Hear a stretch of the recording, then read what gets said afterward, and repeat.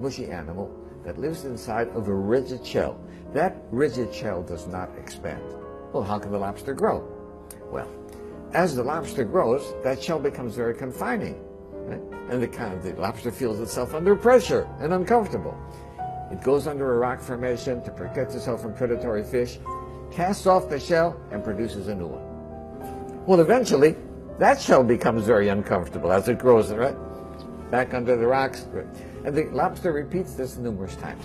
The stimulus for the lobster to be able to grow is that it feels uncomfortable. Right?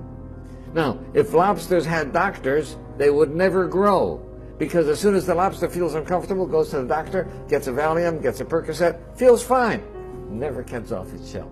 So I think that we have to realize that times of stress are also times that are signals for growth. And if we use adversity properly, we can grow through adversity.